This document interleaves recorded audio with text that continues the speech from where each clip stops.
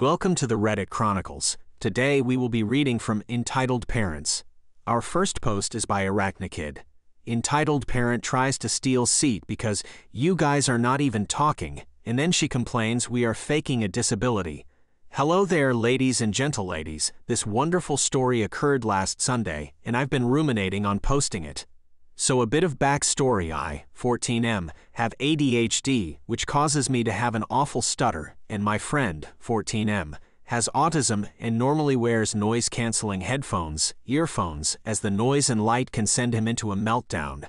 Because of this, we tend to communicate in British Sign Language, as I don't stutter, and he can be in perfect silence. I also was in a very dark space a few years ago, and I regularly go to the gym and go for runs as it gives me time to think. Because of this, I am pretty hench. My friend and I were strolling along on one of our usual paths that has some really nice views and minimal cars. About halfway into the walk, there is a pub, bar for you Yanks, and because the British heat is ridiculous, we decided that we would go in and get a lemonade or a shandy, depending on how lucky we were. The whole time, communicating in sign language. After took our seats, the last seats under the covered area outside, a woman who I think I'll call Karen walked up to us with a little kid in tow. She loudly boomed in her stuck-up voice, Boys, I think you'll find those are my seats. See, I know the pub owner, so you best move. Besides, you weren't even talking anyway. Just take your drink to go. Now, ladies and gentlemen, let me tell you something. We also knew the owner because the owner is my friend's, the one who is with me now, Dad. I then managed to string together a comprehensible set of words. We were talking, we were just using sign language. Then the Karen said, "Oh, so you're faking a disability? God, what is wrong with your generation?" Seemingly forgetting her brat behind her, who is tugging on her hand, throwing a hissy fit. Now, rather nervous, I managed to stutter out, "We're not, though we just prefer to communicate this way." At this point, the Karen is screaming a slurry of insults at us, asking me to speak up and to just effing move. Shen then tried to grab me and my friend and throw us off the bench. This set my friend off, and he started having a meltdown. This caused his father to come outside as he realized that something was wrong. The lady continues to berate me, punctuating her word by knocking a finger into her chest at the end of every word. At this point, I had had it, so I punctuated back considerably harder. As the lady was stumbling backwards, she somehow managed to stay upwards despite her blubber. However, she had stepped on her child's finger as he was on the floor. In a hissy fit, this sent the kid crying harder, and her eyes finally landed on our hero of this story, my friend's dad, who was hugging my friend, trying to calm him down. She somehow did not see that he was hugging one of his patrons she assaulted seconds earlier and did not seem to make the connection, so she screamed, "Manager, this person just assaulted me." At this point, my friend's dad was such a shade of red that if I took my glasses off and squinted, I couldn't tell a strawberry and him apart.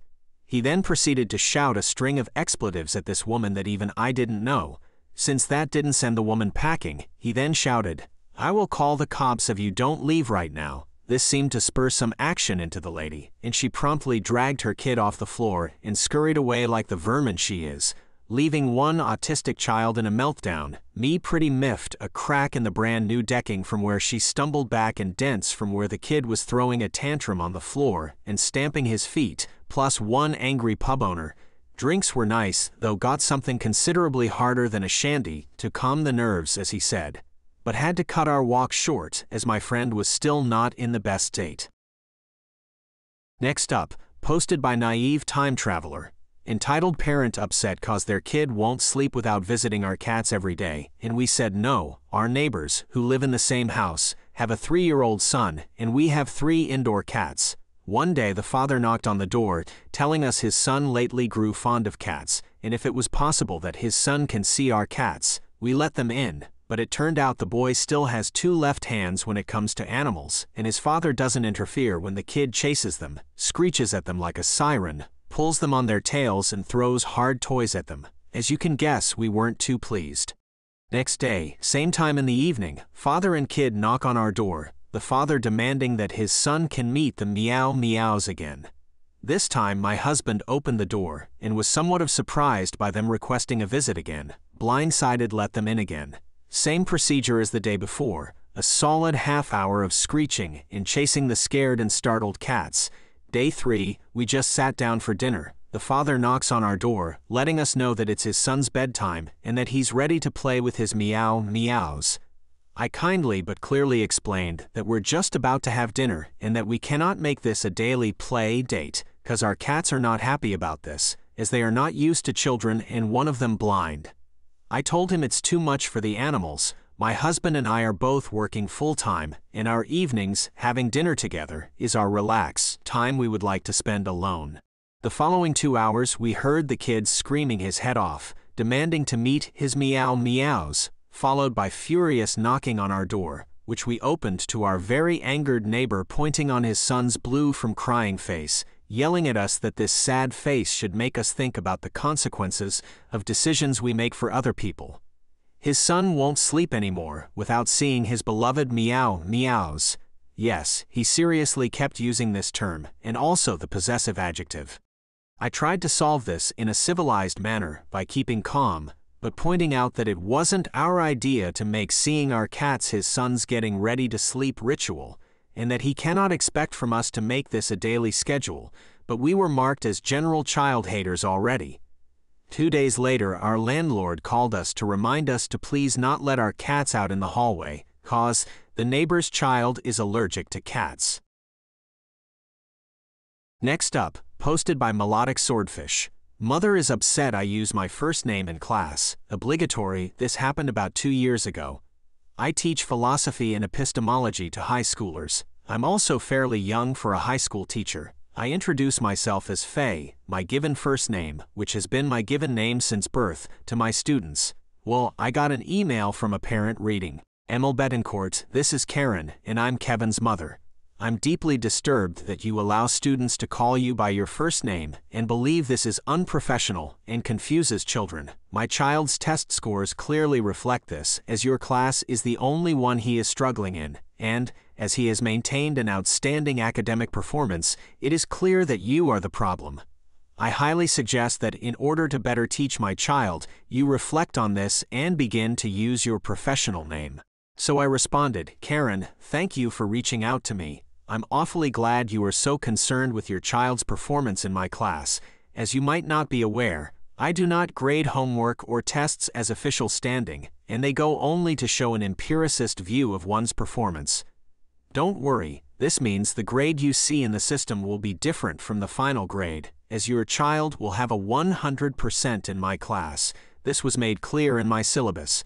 You should also note that I attach my comments for every assignment and include an annotated copy of your child's exams and essays so that they may see where they need to improve. If you have specifics about concepts your child is struggling with and ways that might better help him learn these concepts, I'd be more than happy to meet with you over coffee or tea to discuss with you." So she responds, "The annotations are incredibly vague and abstract and offer little insight into how my child, who is brilliant, may improve. However, I see you mark him wrong every time he refers to you as Emil Betancourt and replace it with Faye. It is illogical to ask of a child to indulge in using such a silly name. I highly advise you quit marking my child wrong for using your professional name in his essays. Likewise, I believe that as you are his teacher, you should use your professional name." So I decide to be petty and respond, "Thank you for your response. I appreciate how illogical and unsound your argumentation is, as this is a perfect example of Hume's law. I shall be using this to model in-class examples of bad argumentation from now on. Thank you for the free class materials." I got a response back from her but didn't respond. Edit. To the one person who tried to argue I should use my surname, you get A for effort, but a D+ for execution for falling victim to the same logical trap as the mother. I love you though, keep flexing them muscles, you'll get there eventually. There does exist a sound argument. Our final post is by Sinful Little Girl. My monster-in-law gets mad because we visited my parents for 30 minutes. I, a 23-year-old female, and my fiancé, 22-year-old male, are due to be married by the end of 2023. We have been together for 4 years. There have been many occasions where my mother-in-law has chosen not to include me or go against what I have to say. She has bipolar, and fiancé doesn't like his mom. He's the third oldest out of 4 boys. But besides the changing plans last minute for holidays, even though my parents communicated to her what their plans were weeks in advance, this incident makes me so angry. My fiancé and I went to my parents' house for breakfast on a Sunday because it had been a few months since me and my fiancé got to visit. We stayed for maybe 30 to 45 minutes at my parents' house, and I had to get to work. My work let me go home early, so I went home to my fiancé, and he said, "Want to go out to dinner?" I said, "Absolutely."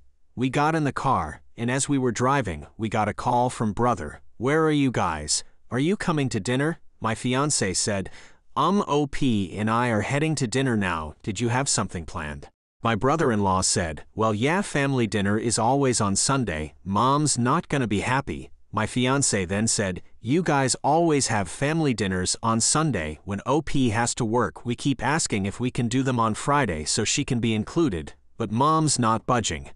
Op and I are going to dinner because she got off work early. If Mom has a problem, she can call me." And he hung up.